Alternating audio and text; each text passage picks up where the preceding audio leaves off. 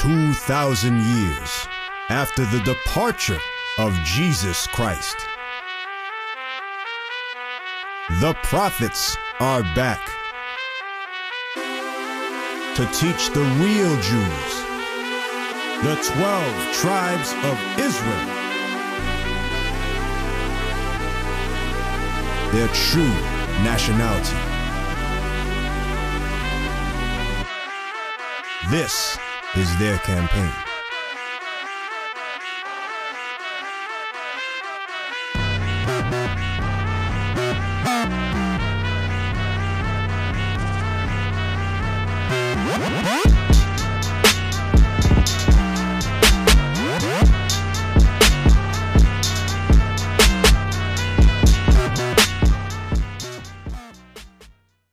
Church, so we're showing you right now that the greatest people that ever walked this earth were so-called black men and women. And your first thought was to reach back to an understanding that you learned from church about everybody being white. You don't want to know that? All praises. Where did they come from? We're going to show you. We're going to show you. We're going to show you according to the scriptures. They have something called recessive genes. You know what that means? They can only create what they are. So it's no way that one white man created all these myriad of colors. You understand? One white man and one white woman did not create a whole spectrum of brown. It's impossible. We can do that. We can create all spectrum of color. You understand? The first man that walked this earth, Adam, he's just like you and I. He was up the dust of the ground. You understand that? So we're going to kill that nonsense that you learned in church. Yeah, Genesis 25 started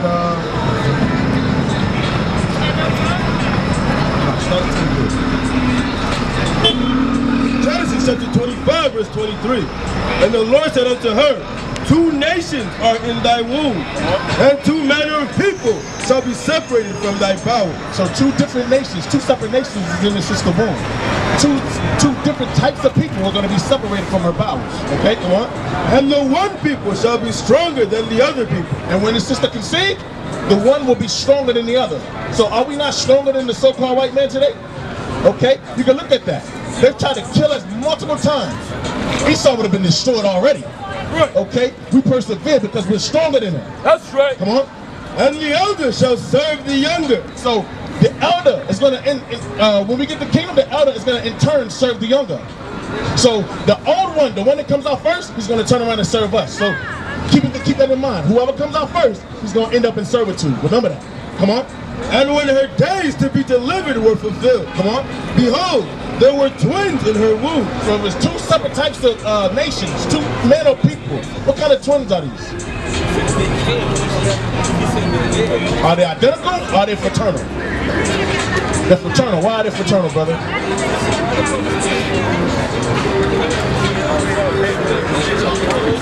Right, they don't look the same. Right, we're going to read that. All praises. Come on. And the first came out red all over, like a hairy garment. So the first one came out red and hairy. Who's that today? Who's red and hairy? Huh? Your oppressor. Like Donald Trump. He's a little orange. He's orange right now. He's that spray on tan.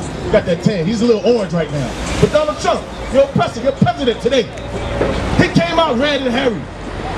Come on. And they called his name Esau. What did they call him? And they called his name Esau. So the inception of the so-called Caucasians, the white men, okay, they came out named what? What were their name? Esau. Their name was later changed to Edom. Okay? They're the Edomites today. There's no such thing as a white person on this doggone earth. Show me a white person. You ever seen a white person, brother? You ever seen a white person before? Yeah, you got an office yesterday. Huh? You got an office He's yesterday. not white. All right, This bald right here is white. he's orange. He's orange because it's spray tan. That's spray on tan. And that thing is horrible. He's orange, but they're red and hairy. Okay? Their attributes are red and hairy. Remember that. Come on. And after that came his brother out, and his hand took hold on Esau's heel. And his name was called Jacob. Hold on. What color was his brother? He was what? What color was his brother? Doesn't say. Give me Genesis 12:7. It doesn't say. Why? Because he looked the same as the men before him that preceded him. There was no difference in his brother. The color was the same. This is the color of his brother right here. Come on. Genesis chapter 2, verse 7. And the Lord God formed man of the dust of the ground. Of the what, brother? Of the dust of the ground. So you pick up dust from the ground. What color is it? Different spectrums, different colors of brown. Right. You won't find white anywhere. So what color was Jacob? He's brown. What color was Esau? To live in that climate, he had to be. To live in the climate he has to be? All praises. He was red and hairy. Come back. Genesis chapter 25, verse 26. And after that came his brother out, and his hand took hold on Esau's heel, and his name was called Jacob. And his name was called Jacob. And Isaac was 80 years old when she bare him. So it says, his younger brother came out and grabbed hold of Esau's heel. Give me that in That's significant for something. It says the elder shall serve the younger. You remember that? Who's the elder?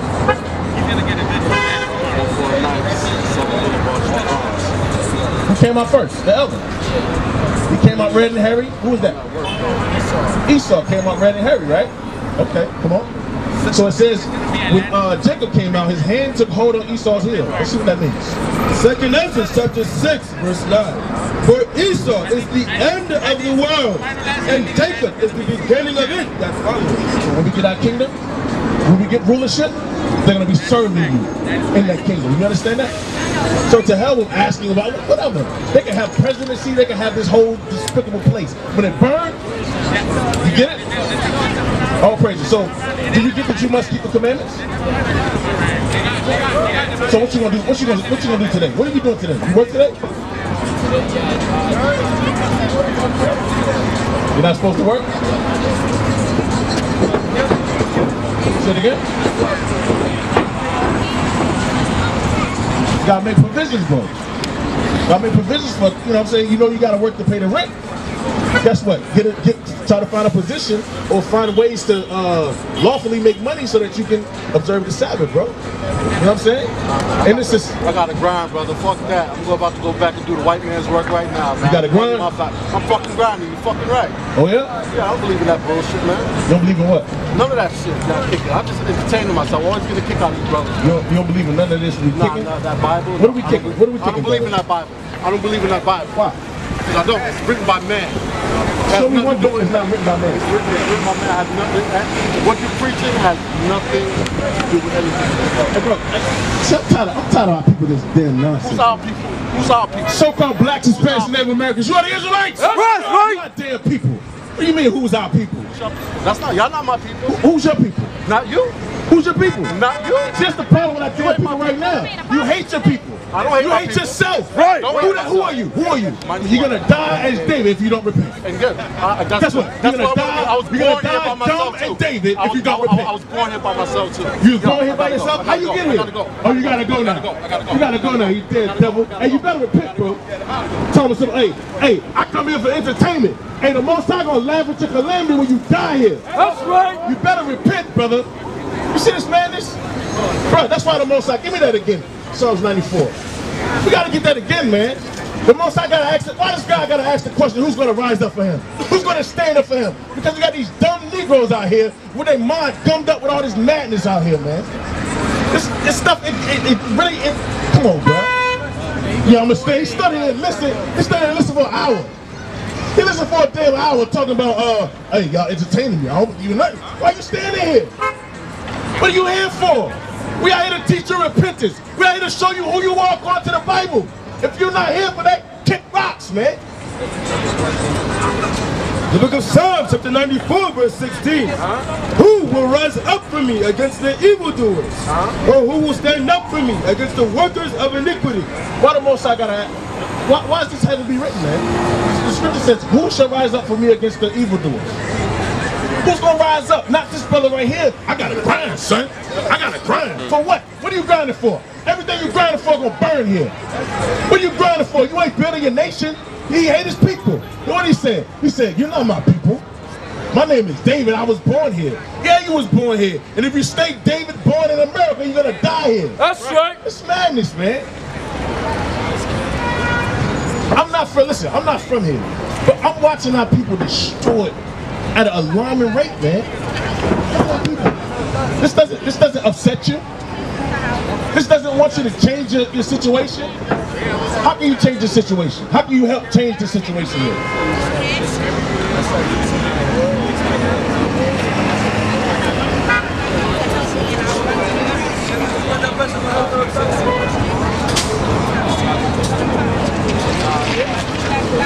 But don't take your time. This brother talking about, yeah, I gotta grind. You know you gotta work today. Give me Psalms 119, verse 59. Don't take your time in doing it. We got a huge job, man. We need laborers here.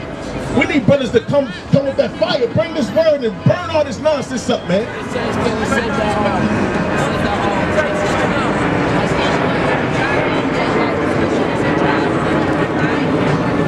Watch this, come on.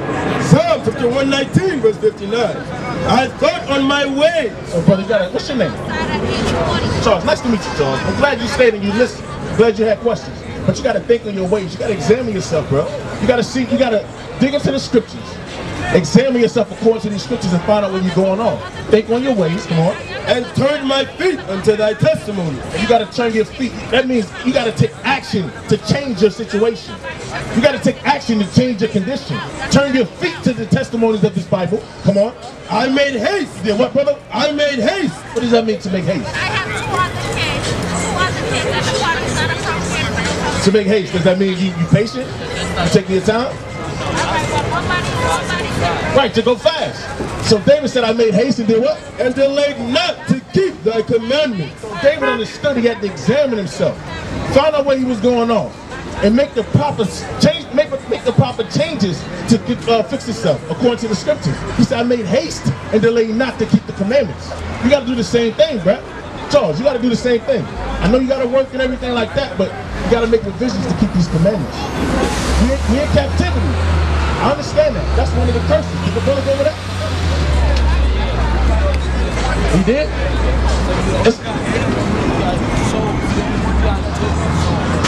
God took his soul? Nah, that. Give me 228:47. Deuteronomy chapter 28, verse 47. Because thou servest not the Lord thy God with joyfulness and with gladness of heart for the abundance of all things. And this brother said, I gotta grind. I'm gonna grind, son. I ain't gonna do man hell with that. I'm gonna grind. He's not seeking the Most High God for the abundance of all things. He's leaning on himself. He's thinking that it's in himself to have to grind to get these things. The Bible says, seek ye first the kingdom.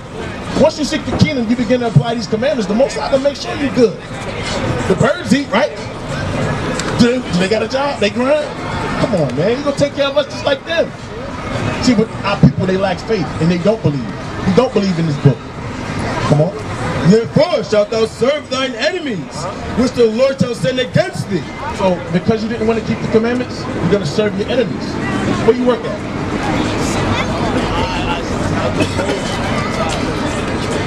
Poetry and rap. So you're an entertainer. So you entertain the people. That's what we're known for. Entertainment. Poetry and rap. That's all we're known for. Nothing profound, nothing good, because what makes you good? The Bible, keeping the commandments. Romans 7:12. That's what makes you good. You understand? We can't do nothing good without this Bible. This brother said, hey, no, I don't do that SH y'all talking about. Bruh, you gotta keep these commandments, bro. You gotta dig into this Bible. Don't let it collect dust on your doggone dresser. And because we don't seek the Lord God with joyfulness and gladness of heart, we went into captivity. Now we gotta serve them. Now you have to buck dance and Uncle Tom for these people. Now you gotta wash dishes for them. Flip them fries. Hey, don't let them fries burn. You got Burger King flipping fries now.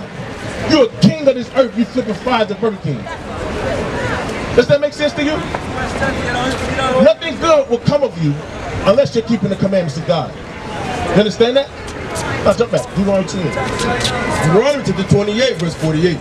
Therefore shalt thou serve thine enemies, which the Lord shall send against thee. So because of our disobedience, because we didn't seek the Most High, he sent who against us? Our enemies, right?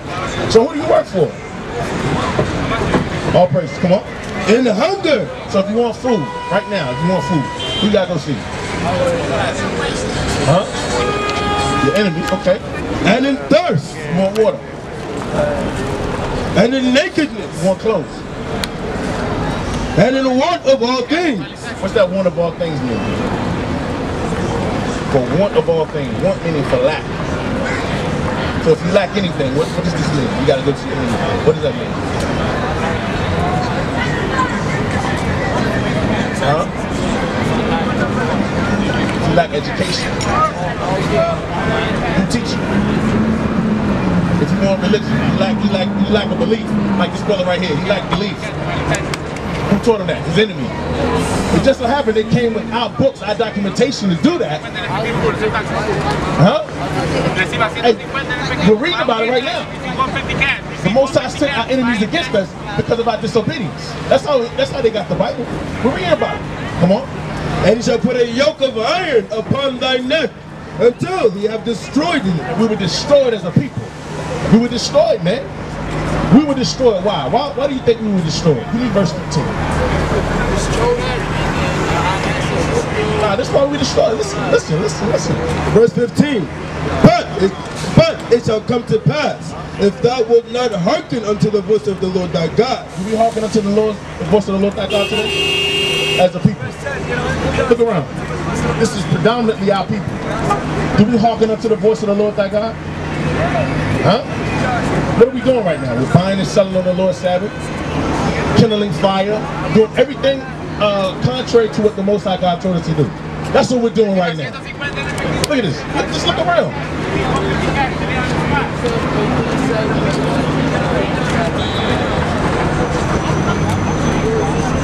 Say that again. Look over that. Look over that. No, there's no buying and selling, no killing of fire, no servile work. Okay, all those things are things that we can't do on the Lord's Sabbath. But as you can see, our people haven't hearkened unto the voice of the Lord thy God. That's why we're on the bottom. Scrounging for change, tattoos all over our daggone face, pants sagging to the daggone floor. We gotta duck waddle and hold our pants up. You got your pants all the way up? Pull those pants up, brother. Pull them up. Pull them up. Put the pants up, brother. Come on. But it shall come to pass, if thou wilt not hearken unto the voice of the Lord thy God. So we're here right now. You watching in the Bronx right now, the product of us not hearkening unto the voice of the Lord thy God. Come on. To observe to do all his commandments. So we must observe to do all the commandments. Do they do the commandments in the churches? They do something. They like, we're going to do this. Oh, we're going to do that. I don't like that right there. All right, we're going to do this though.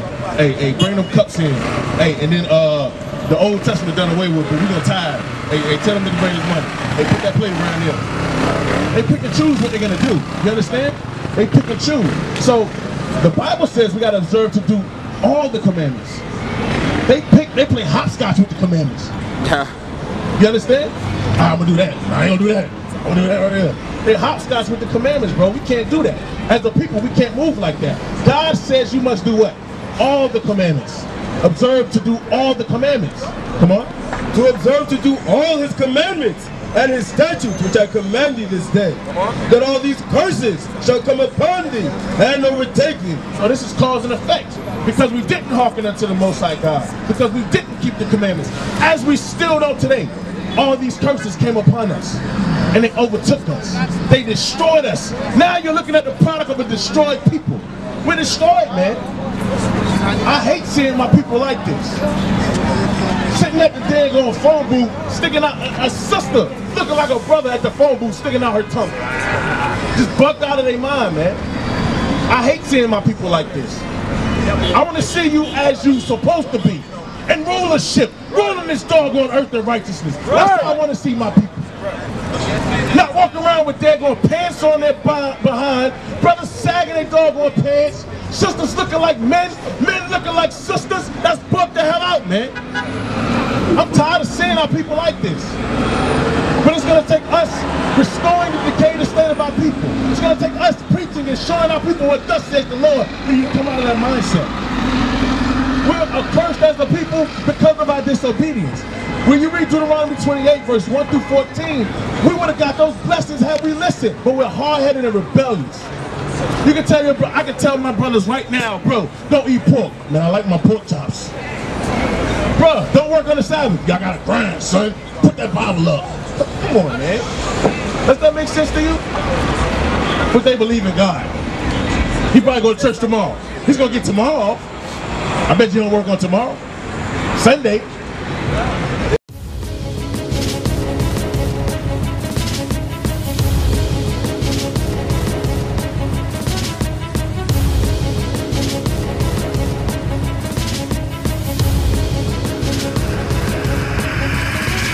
Shalom, Israel. I'm Elder Nathaniel of Israel United in Christ. YouTube likes to shut our channels down, as some of you have noticed, ever so often. Subscribing to join IUIC will assure you will always stay connected to our YouTube accounts. We want to do our best to make sure this truth gets out. Please click and join our subscriber YouTube channel called Join IUIC to stay linked to all of our videos. So again, please make sure you subscribe to this Join IUIC channel to get your latest updates from all our YouTube channels. Shalom.